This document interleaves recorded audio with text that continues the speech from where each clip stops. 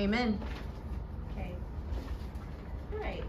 So, my title is Catch, Pierce, and Release. The way I am going to explain it, it's not going to be in that order, just letting y'all know. It will make sense in the end, though. So, if y'all can read together with me, it's on y'all's handouts, Ephesians 1:13. All right.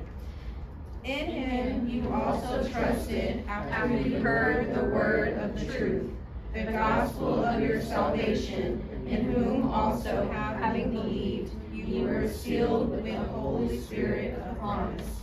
Amen. I'm not going to go over that right now. Okay. We're going to come back to it in the end, and then it's going to just make sense, and it's just going to come together. Amen.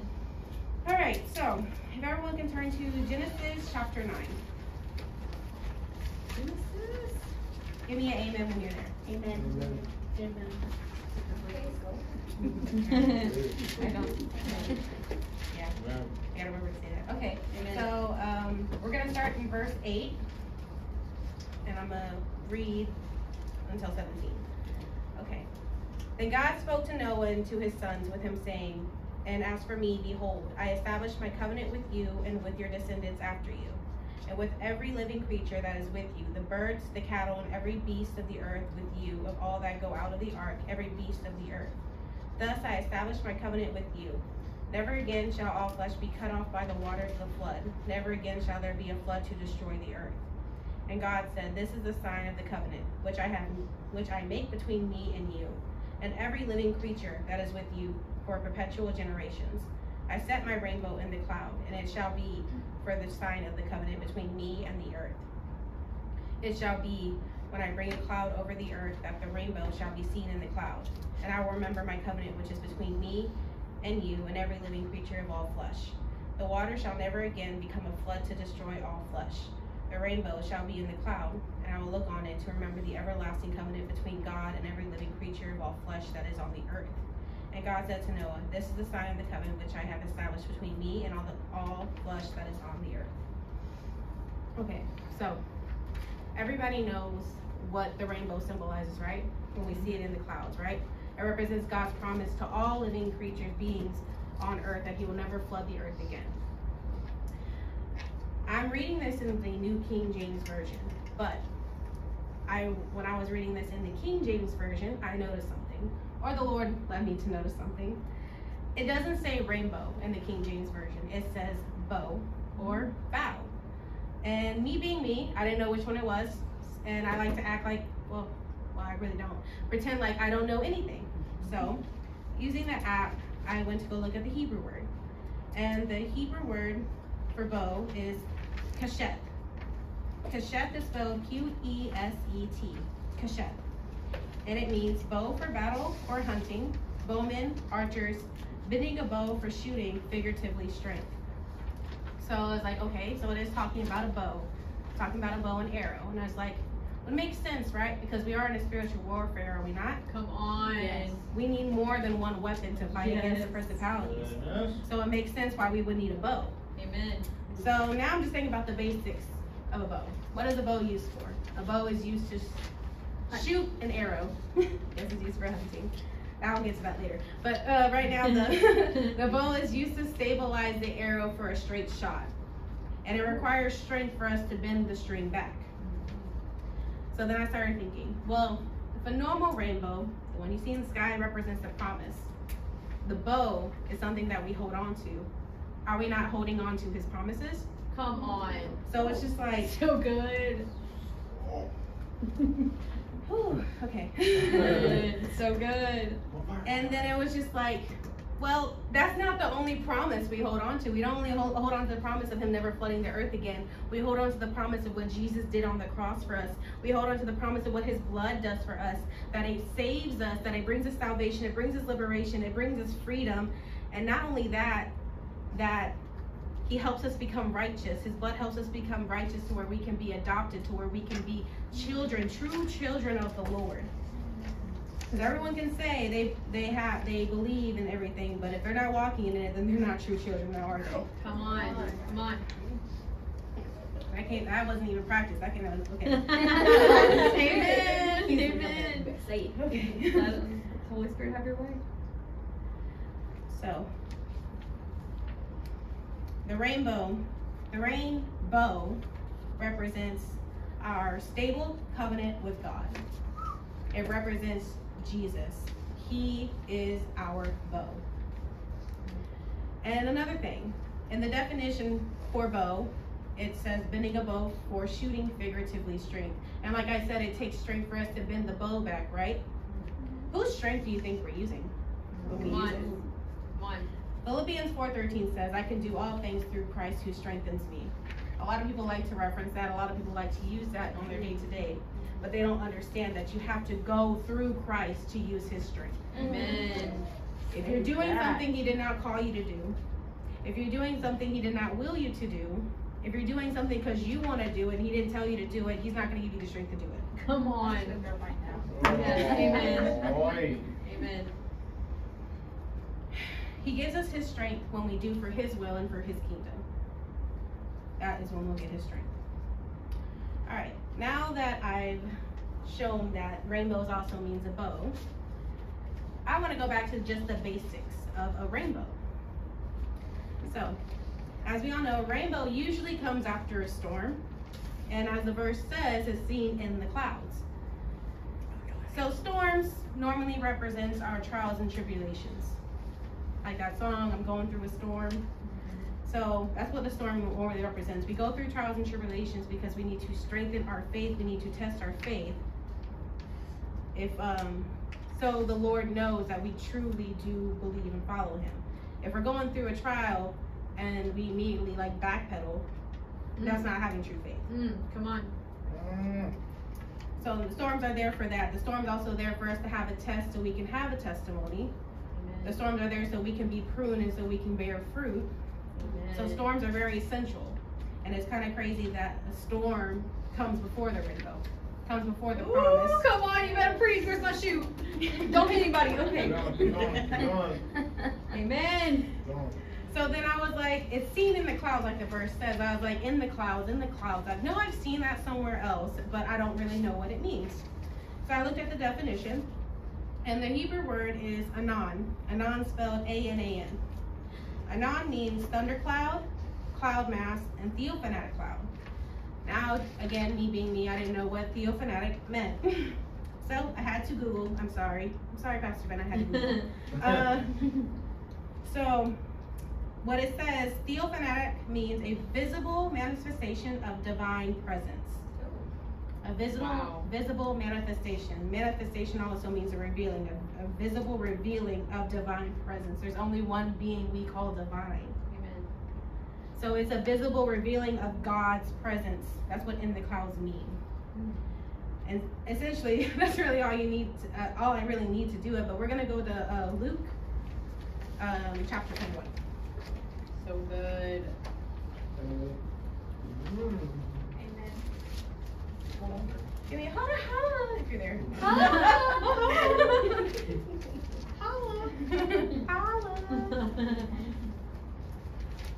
Amen. Are you there? Okay.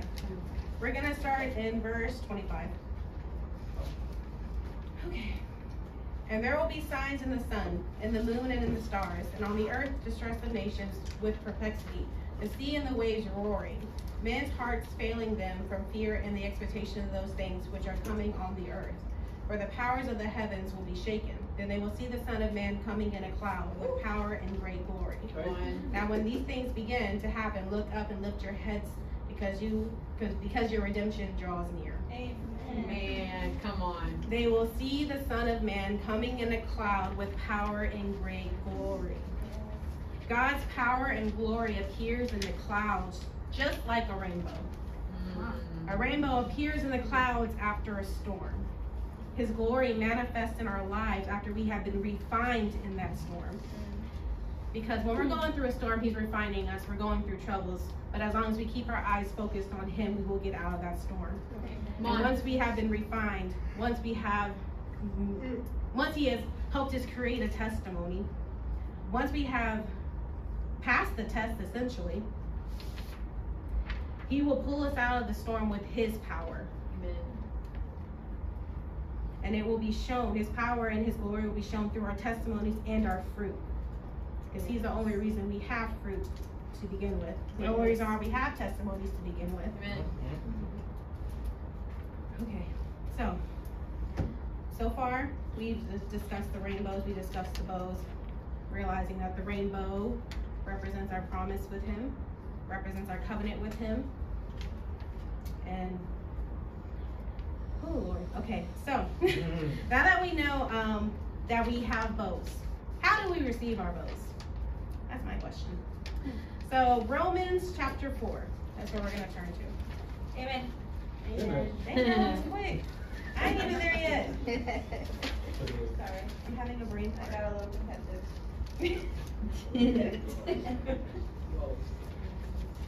Amen.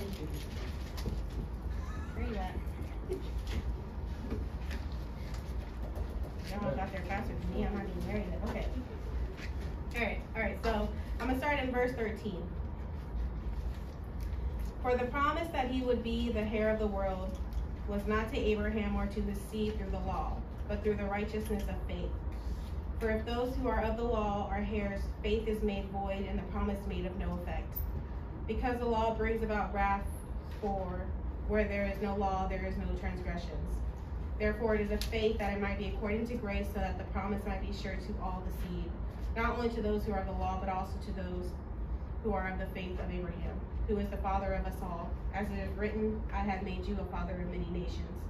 In the presence of him who he believed, God who gives life to the dead and calls those things which do not exist as though they did, who contrary to hope and hope believed, so that he become the father of many nations according to what was spoken. So shall your descendants be. And not being weak in faith, he did not consider his own body already dead, since he was about 100 years old, and the deadness of Sarah's womb. He did not waver at the promise of God through unbelief, but was strengthened in faith, giving glory to God. So I'm going to stop right there. The very first verse, verse 13, tells us how we receive our bows. It says, for the promise that he would be the heir of the world was not to Abraham or to his seed through the law, but through the righteousness of faith. It says for the promise. As we already established, the bow represents the promise that he made. Through the righteousness of faith is when we're going to receive it. So we receive our bows when we establish our faith in Jesus Christ. Come on. So we good. receive our bows when we receive Jesus. Man. But I want us to look at 4:16 because I don't want anyone to get prideful saying it's my faith that got me a bow, okay? Verse 16 says, therefore it is of faith that it might be according to grace, so that the promise might be sure to all the seed.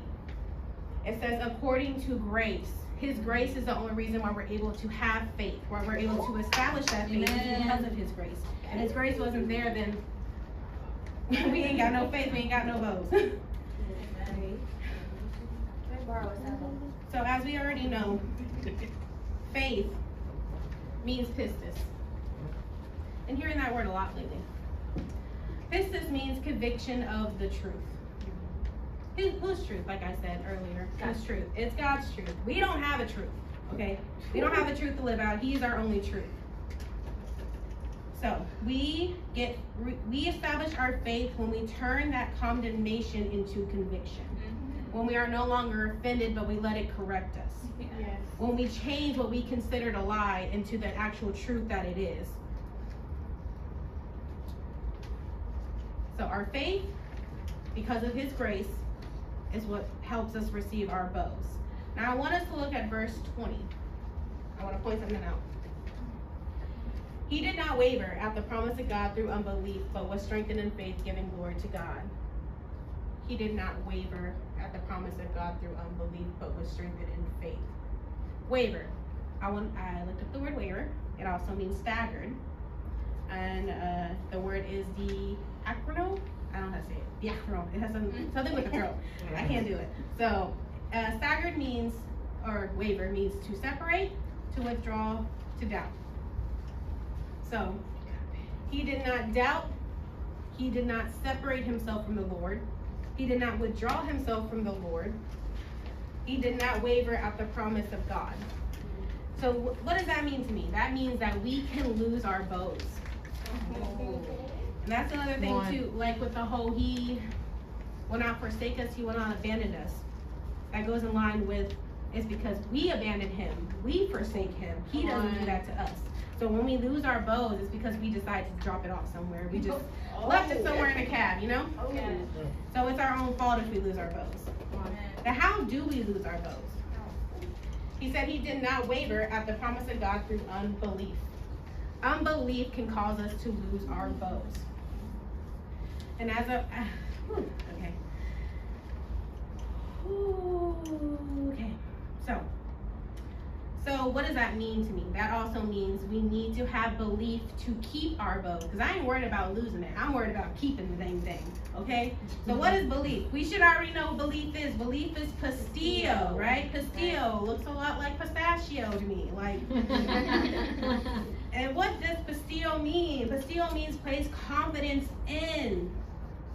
When we go through a storm and we have that faith, we need to place our confidence in him through that storm. We need to put our faith into action.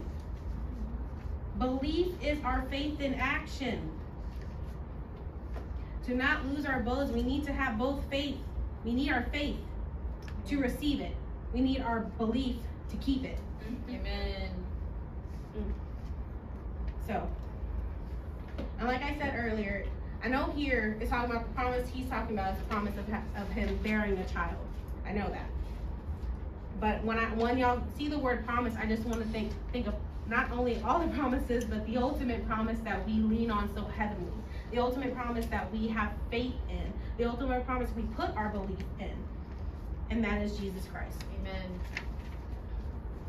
So Abraham not only strengthened his faith going through the trials, but he proved his faith by holding on to the promises, by placing his confidence in God, by having the belief, because our God is a faithful God.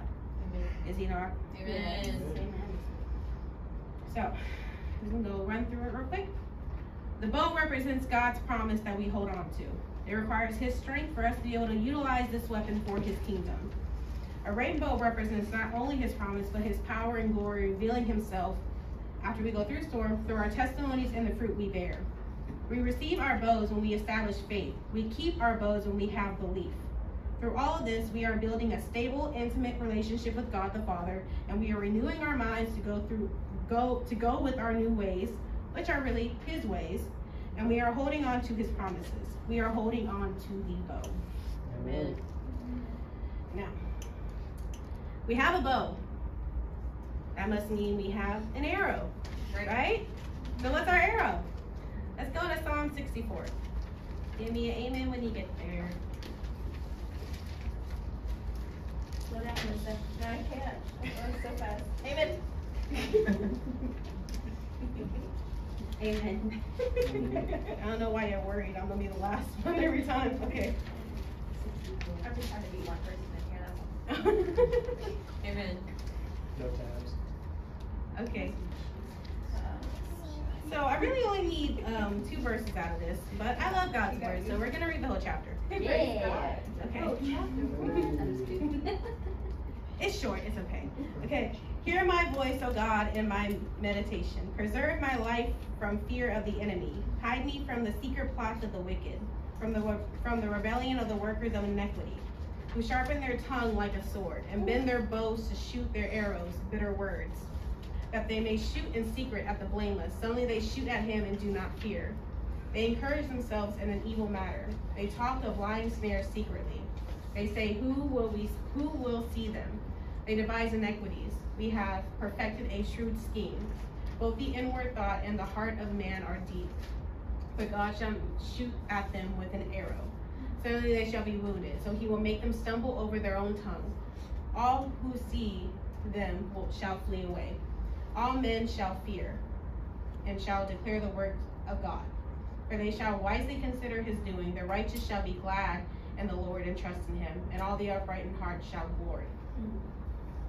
So, I want us to focus on verse 3 right now.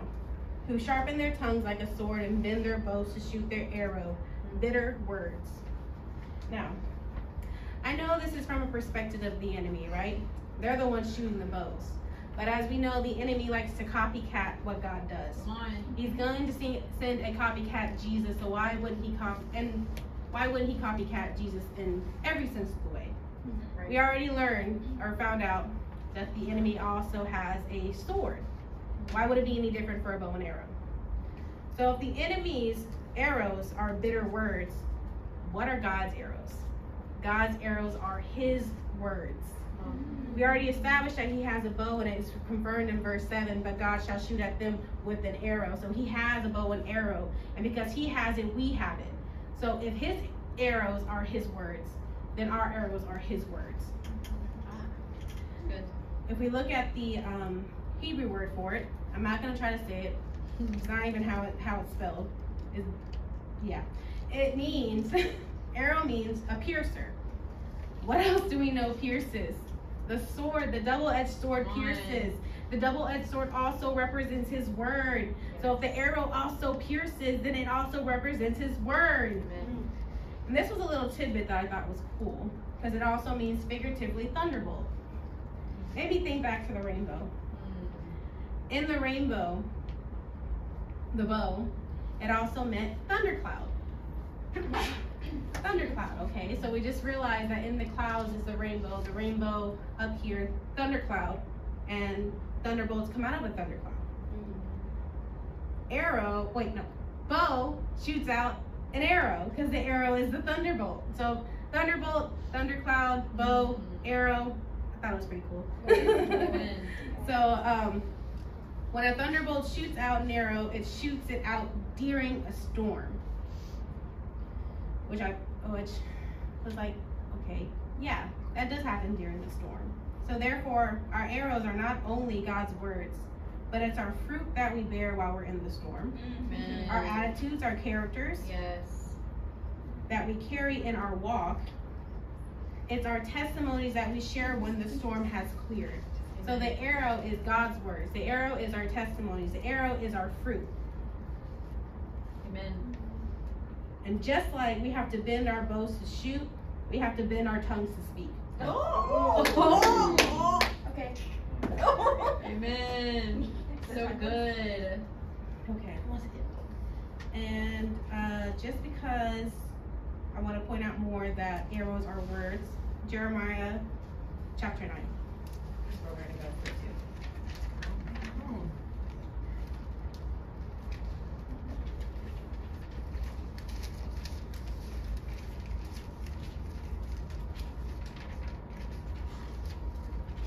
And I'm really just going to look at verse 3. Is everyone there? David? Yeah? Amen. You weren't even there yet. Why are you saying amen? I'll tell you, no. Still trying to look good. I'm Mark Father. Not cheating. You gonna bring out some Bible? Yes. Alright. Amen. Chapter 3. Chapter Amen. 9. Oh my goodness. Sorry.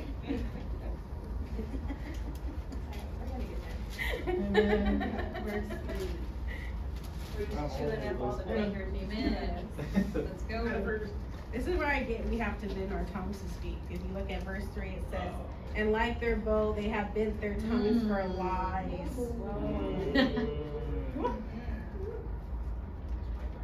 So I'm going to repeat what I said earlier. Just like we have to bend our bows to shoot, we have to bend our tongues to speak. We can't shoot if we're not speaking. You need to speak. You need to know his words to speak it. Yes. Amen. So good. Okay. So, now we know we have a bow. We know how to get the bow. We know what our arrow is. Who are we aiming for? All right. We can't just go shooting everybody. Come on. Yeah. That'd be crazy. That'd be wild. Okay? Let's go to 2 Kings verse 13.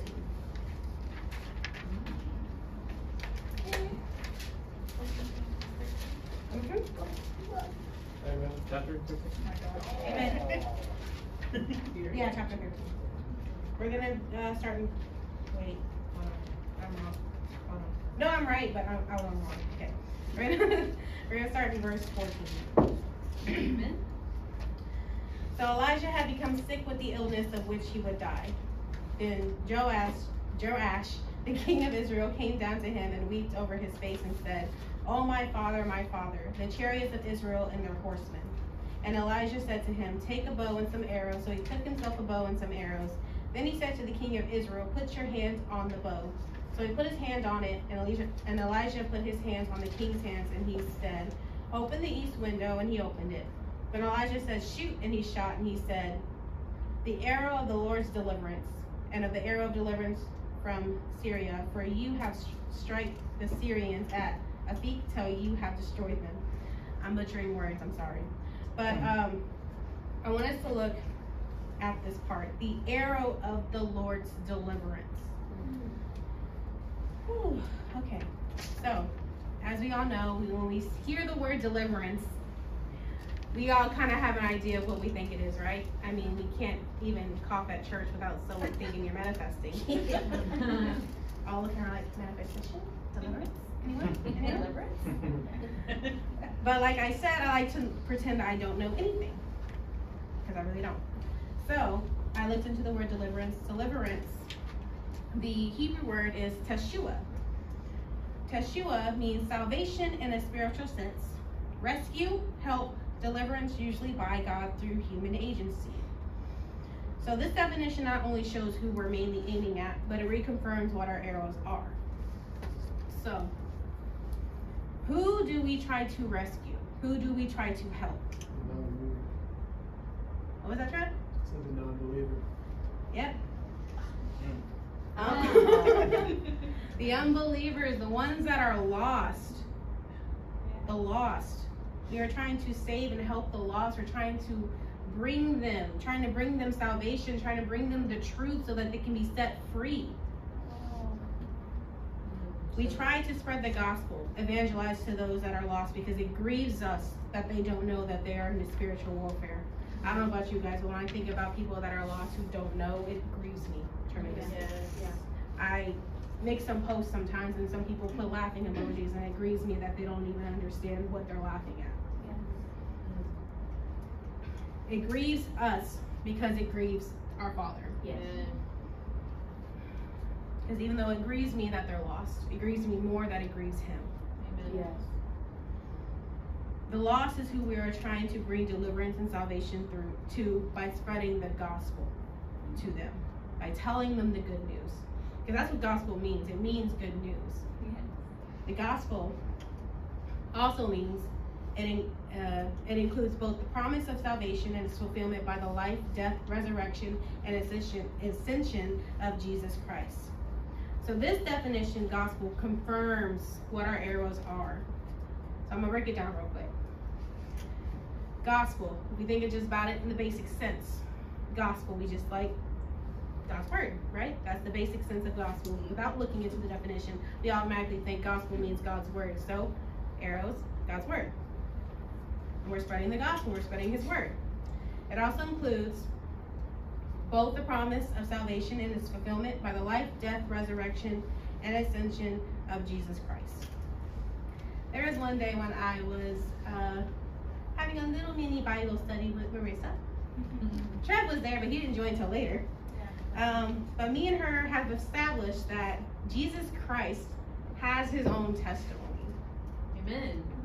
So good. Yeah. So, arrows, as we said earlier, represents our testimonies. The arrow represents His testimonies, and which is crazy is that His testimony is part of our testimony. That's so good. Yes. Wow. Amen. Whew, okay. So the arrows are God's words. The arrows are meant to pierce the hearts of the lost to bring them deliverance and salvation. That is what we're aiming for. We're aiming for their hearts. We're aiming for their hearts to pierce it. Because they don't even know that they're spiritually dead. They don't even know that they're walking in their flesh. And as we know, flesh brings nothing but death. Right. And when we pierce something, as normally with bows and arrows, you're meant for hunting, right? That means you're trying to kill something. Well, in the sense, we are trying to kill something when we're piercing their hearts. We're trying to kill the activities of the soon-to-be dead man. Amen. Come on. We're killing the dead man. We're bringing them life. We're bringing them Christ.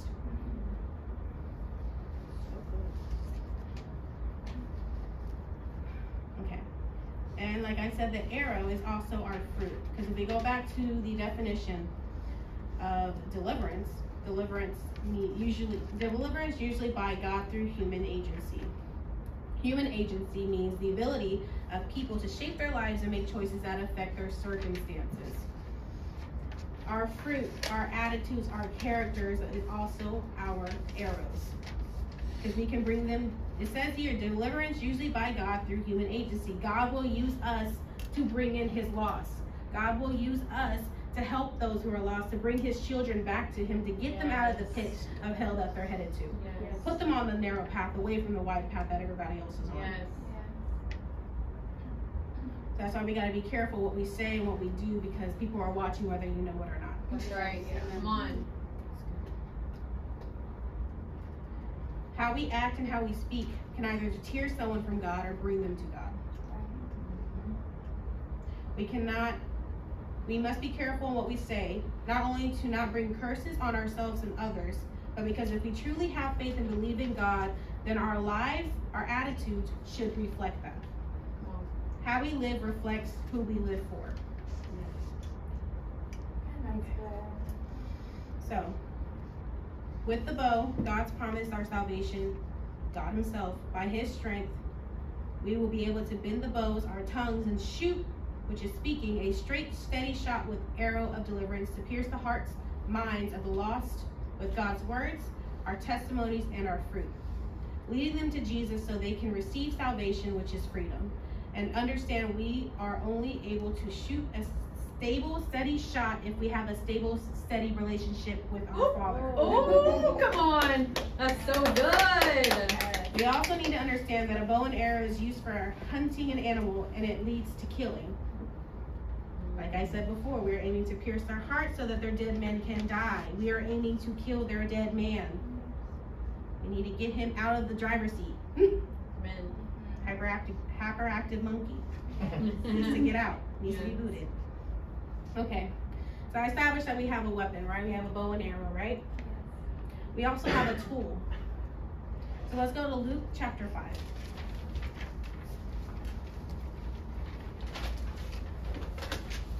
Amen. Amen. It didn't even sound like amen. It's like, I'm sorry.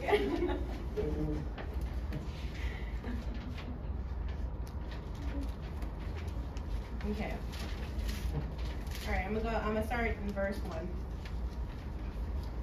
So it was as the multitude pressed about him to hear the word of God that he stood by the lake of, I don't know the word, Gennesaret, and saw two boats standing by the lake.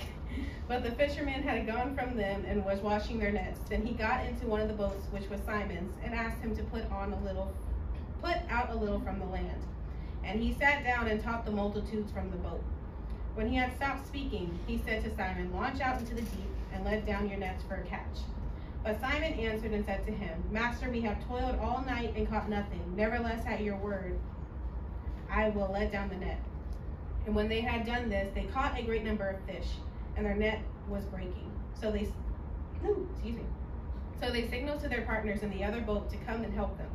And they came and filled both the boats so that they began to sink. When Simon Peter saw it, he fell down at Jesus' knees, saying, "Depart from me, for I am a sinful man, O Lord." For he and all who were with him were astonished at the catch of fish which they had taken.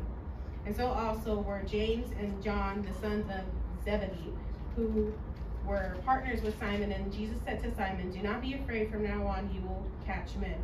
So when they had brought their boats to land, they forsook all and followed him. So I know Pastor Ben revealed something a few weeks ago, but I'm going to put a little different spin on it. So ship, or it says here, saw two boats. It doesn't say boats in King James, it says ship. Ship, boat, same thing, right? So I looked at the Greek word. The Greek word for ship is ploion. Ploion means sailor, and it means vessel. Makes sense. You need a sailor for a ship, right? Right. Vessel is also another word for ship. So, if people, for who don't know this, I had another revelation before with that word vessel. So I already kind of knew what this was being said. But for who don't know, vessel was a common Greek metaphor for body. Whose body is that? Our body, right? So the ship, and are we not also a vessel for God to use, right? Amen. We are his vessels, right? So the ship is us. So I'm gonna kind of, not really reread it, but kind of skim through it. And this time I want us to imagine the ship being us. So we have two ships out there in the lake, two people out in the world, doing what the world does, doing what their dead men want, doing what their flesh wants to do. They have two people out there, right? And doing this, what is of the old ways, right? Because that's what is pretty much Simon was doing here. He went back to his old ways after already meeting Jesus. This was him going back to his old ways. So these two ships are two people in their old ways, doing what they know. Both are not satisfied because both of them are empty. They both come to shore. One has an encounter with Jesus. They hear about Jesus, someone evangelized to them, however they received it. One has an encounter and they receive it. They receive it because, I know they received it because Jesus gets on board with them. And that one, with the one that has Jesus, goes back out a little bit out into the shore, right?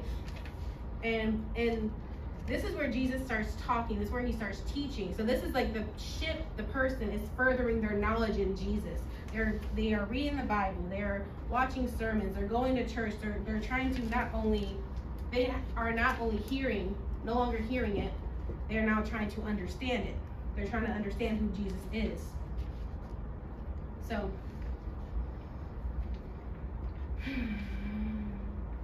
you have two ships. Both of them are empty. Both are unsatisfied. They both come back to shore. One has an encounter with Jesus, receives Jesus, hears about his promise, and let Jesus come aboard into their hearts, essentially. They go back out into the world with Jesus on board, where this is where they're starting to establish their faith. They receive further teachings about Jesus. They further their knowledge about who Jesus is. They receive the Holy Spirit. They build a deeper relationship with Jesus, and that's when they go deeper out into the world, where they go through a storm. Because if y'all remember, I don't remember exactly what verse or whatever, but what verse, I think it was in John. It's like, because after Jesus received the Holy Spirit, after he was baptized, he immediately got pushed into the wilderness. So why wouldn't that be any different for us? When we received it, when we received his Holy Spirit, why wouldn't he put us in the wilderness to test our faith, to grow us? Yeah. So, as the ship out there with Jesus is out there, he has Jesus on board, and he does what he was trying to do before, but this time, Jesus' way, not their way. This time, God's way, not the world's way. They lean on God. They put their faith into action. They're believing. They then receive a blessing, produce fruit, and become filled. Because this is when he gets a multitude of fish. This is when they start catching things that they weren't catching before. So much so, they become filled. They become whole. That they're overflowing because they're sinking. The ship is literally starting to sink, so they're overflowing. They're filled up. He has filled them up. They get so excited about what they have not only discovered, but have experienced. They call out to the other ship, come over here. Come receive your blessings. Come receive this promise. Come get filled so you're no longer empty. So now the ship is no longer just a listener. He is now a speaker.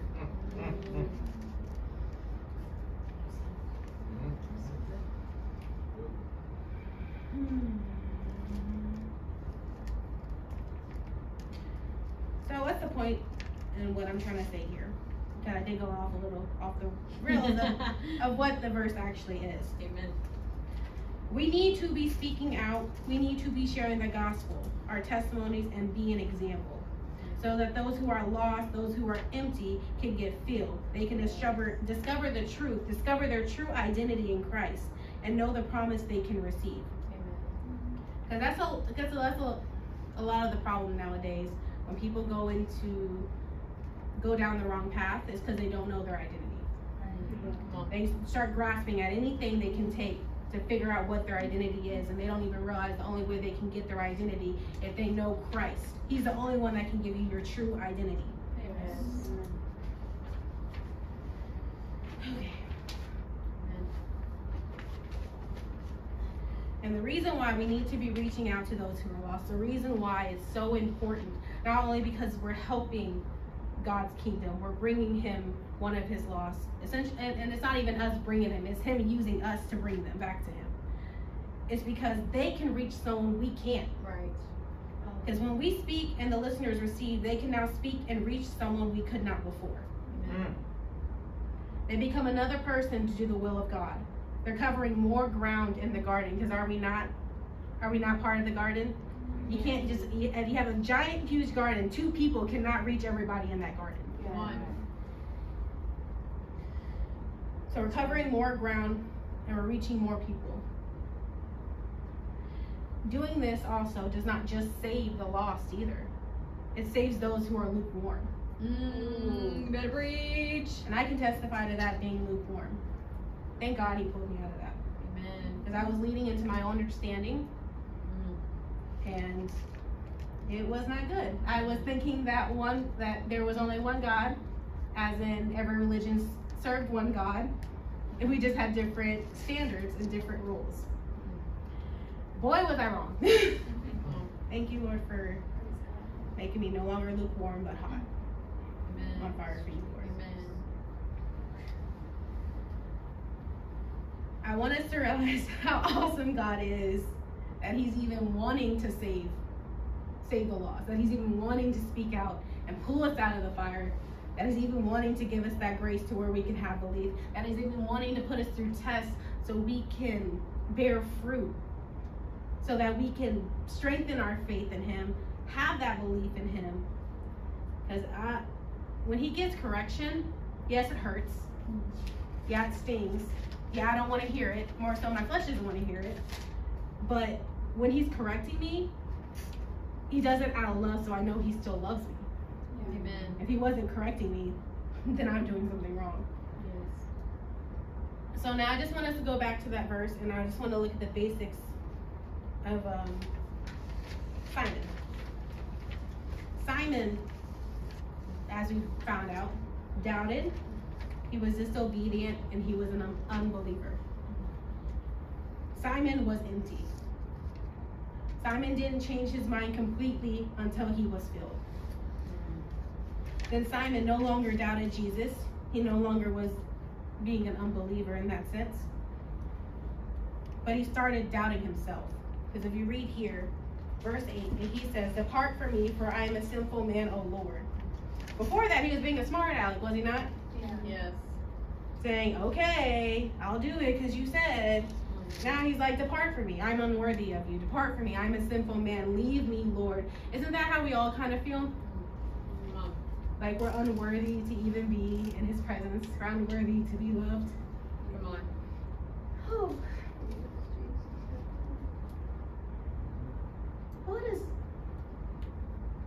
What does Jesus do?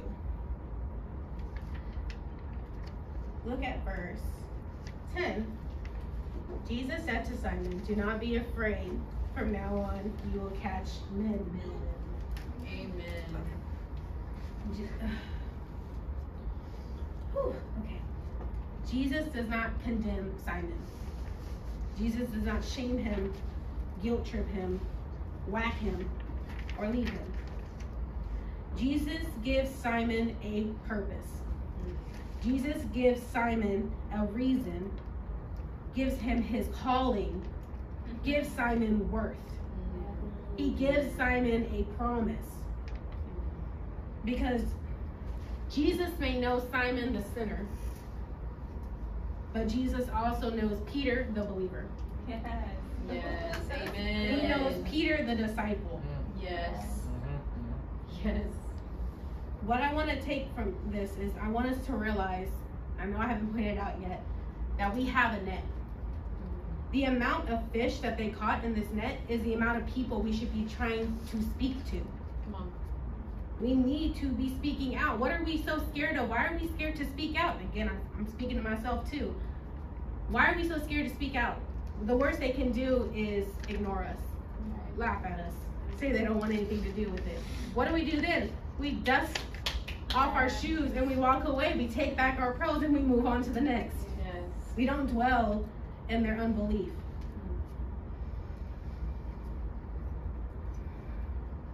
We have a net. We have a net that we can use to capture a multitude of the lost. The reason why I say capture is because we need to capture their attention. We need to capture the lost attention and their ears. Because the way that this world works is that everything's a time. Rush, rush, rush, rush, rush. Someone's not going to sit there for 2 hours and hear your testimonies and see how you live or hear about the word of God. They're not going to sit there and listen. We got to be able to capture their attention, say what we need. And I thought it was 2 minutes, but apparently it's 1 minute is all you have, if even. And that's because this world has taught us that we need to rush and hurry.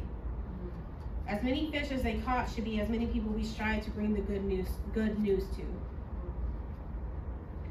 And I want to point out the difference between a double-edged sword and bow and arrow. And because even though they both mean the word of God, they both have a different use in the scenarios. For instance, a double-edged sword, you need to be close to that person to pierce them, right? Right. You don't need to be close to a person to pierce them with the bow and arrow. Come on. As in, you don't need to know them to pierce them with the bow and arrow.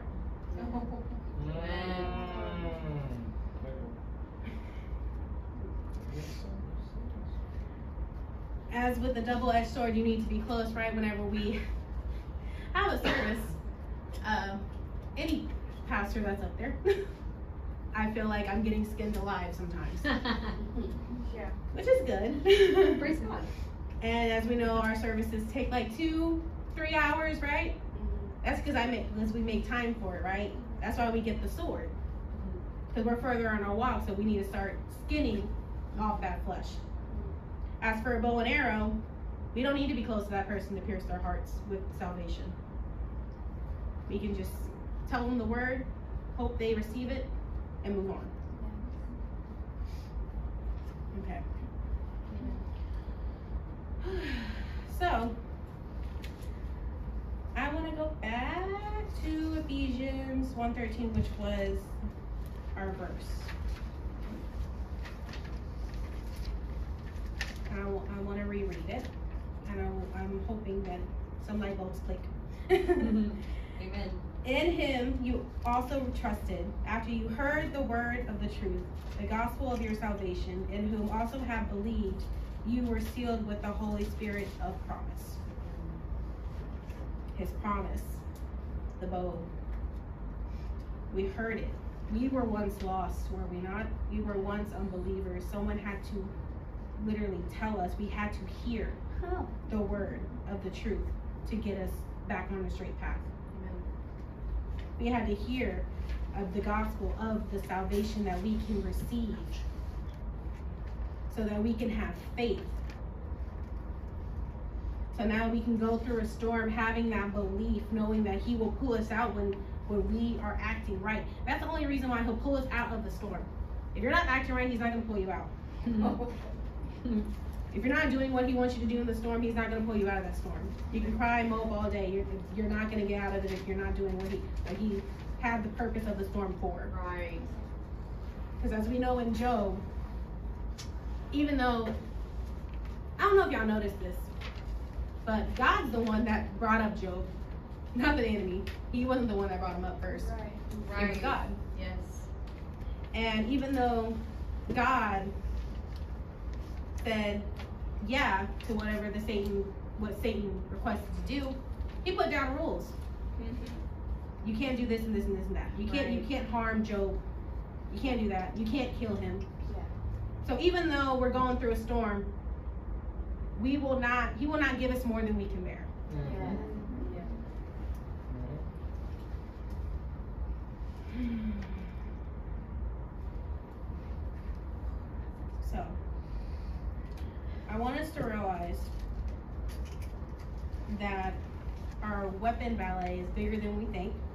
We have more tools in our pockets than we like to let on.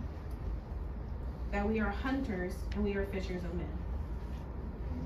We need to capture the attention of the lost by speaking, bending our bows, which is our tongues, about the word, truth of the gospel, and salvation. Literally, we have to plant a seed about the seed, guys. We must pierce our hearts of the lost with our way of living, which is our fruit, characters, and attitude, because we have people who are lost, lukewarm, watching our every step we take. Come on. Yeah, an example of that last week. Piercing their hearts with God's words, promised with Jesus. We are trying to lead them to Christ so they can kill the activities of their dead man. And then we must release them so they can reach places and people we cannot encounter or reach. Doing all this for his kingdom, his glory, and his lost children. Because none of this is possible without him. Yes. I do want to share it, but it's not mine to share, so never mind.